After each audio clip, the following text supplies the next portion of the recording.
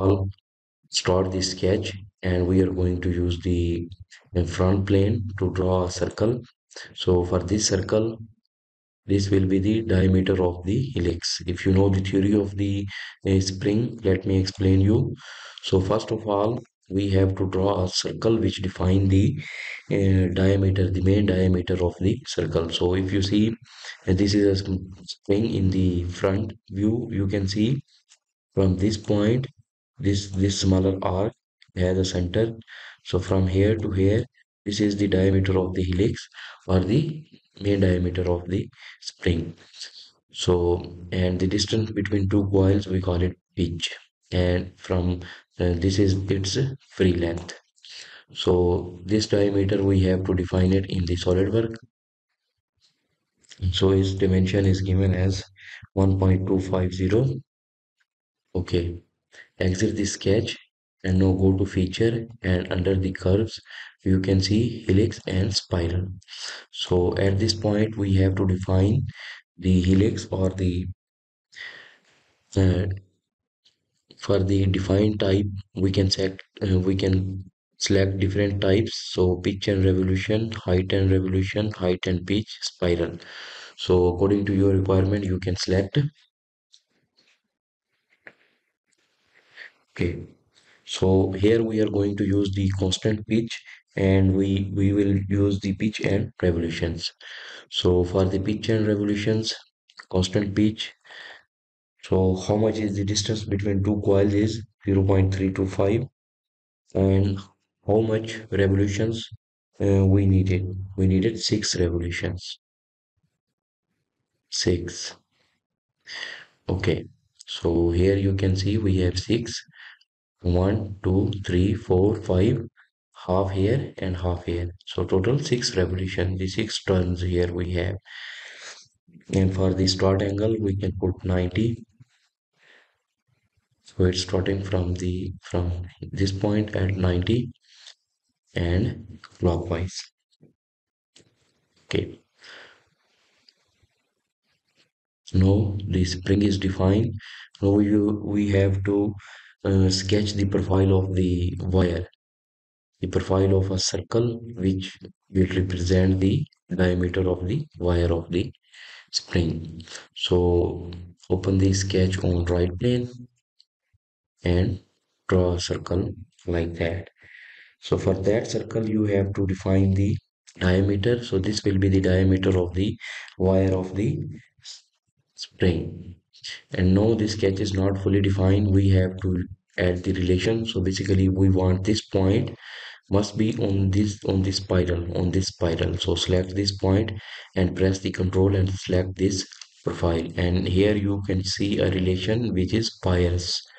So you have to add this relation. The meaning of the pairs is go onto the shape through all. So this point will be in the start of this point. So like that. Okay, so now sketch is fully defined. Exit the sketch and we use the Swift base boss, and here we selected the profile. Here we have to select the path. So like that we just draw a simple spring.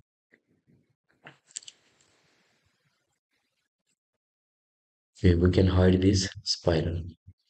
So we have a simple spring here like that. Now we are going to draw a variable pitch spring in the SolidWorks. So start new part. So for this one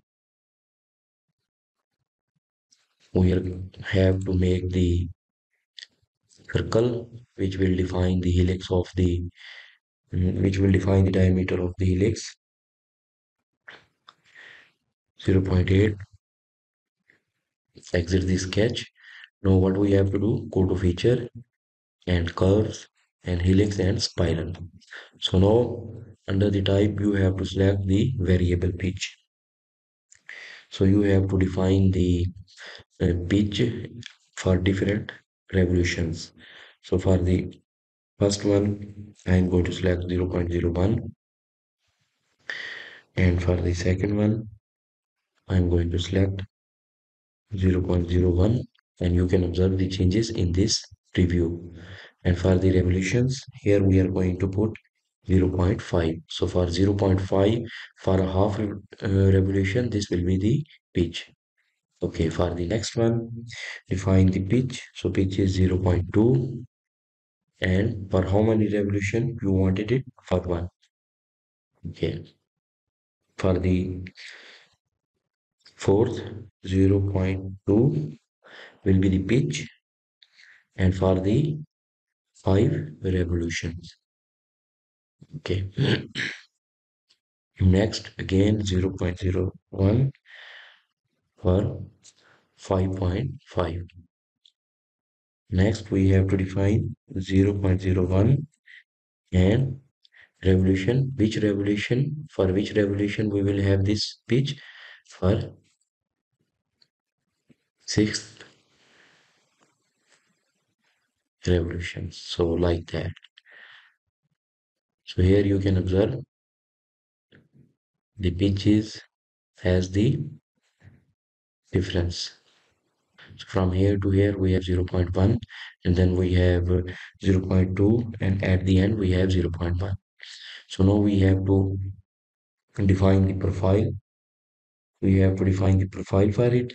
So again, sketch in which view we want to make it on the right view. So just simply draw a circle, give the dimensions to this circle that has diameter of 1. Then we are going to draw a corner rectangle from this point, to this point, and we are going to give the dimension from here to here. We will have 0.055. Okay, and draw a center line from this point to this center. Now we want to add a relation. So the relation will be between this point, select this point, and select this helix, and we want to add the base. Okay, now it's defined. Exit the sketch, go to Swift, select the profile, select the path. So this will be the variable spring, hide it, and we can make these areas